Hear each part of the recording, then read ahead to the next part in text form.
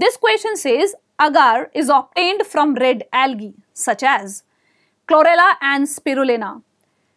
We have to find out the red algae.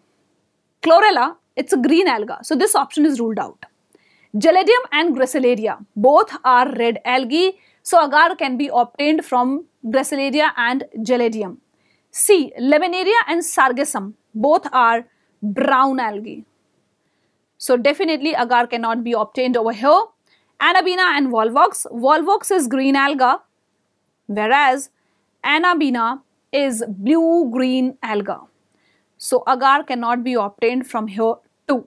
So the correct option for the given question is option B, that is Gelidium and Gracilaria.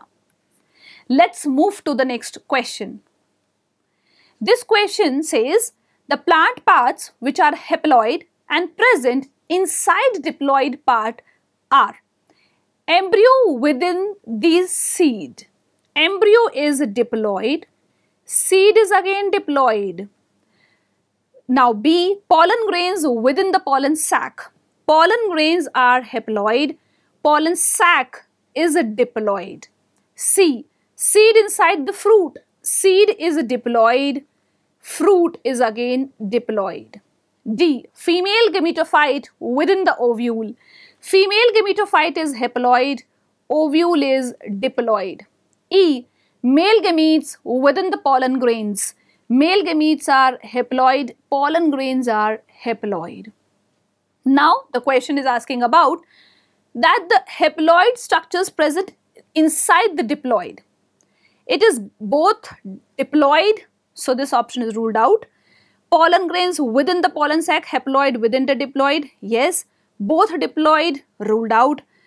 It is also correct as haploid within the diploid. E, both are haploid. So D and B. So the correct option for the given question is option 3, that is B and D. Let's move to the next question. This question says select the incorrect statement. A, Montreal Protocol was signed to control emission of greenhouse gases. This is true. B, there is good ozone in stratosphere. This is also true that good ozone lies in stratosphere whereas bad ozone lies in troposphere. C, the thickness of ozone is measured in Dobson unit. This is also correct statement. D, CFCs or the chlorofluorocarbons does not harm ozone layer. This is false because chlorofluorocarbons harm the ozone layer as they break ozone into molecular oxygen and oxygen atom.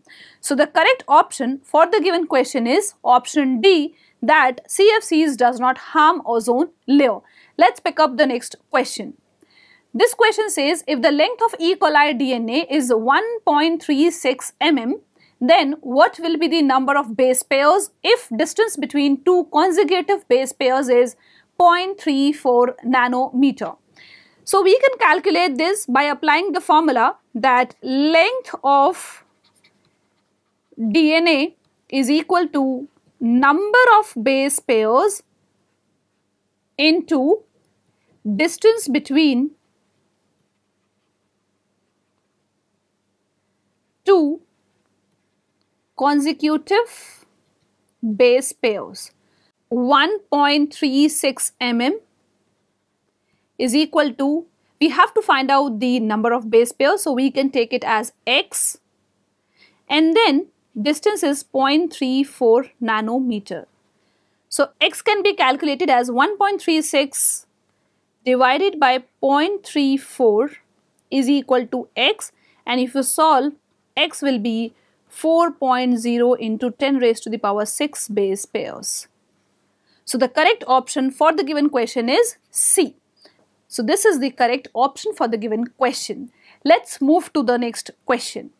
This question is asking, nitrogenase is enzyme which converts N2 into NH3.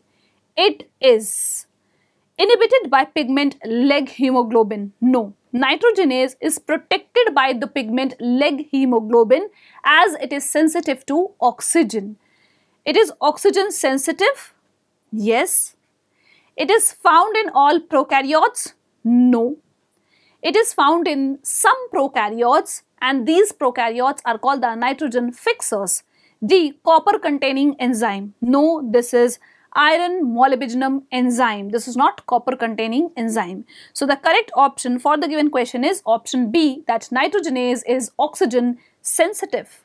Let's move to the next question.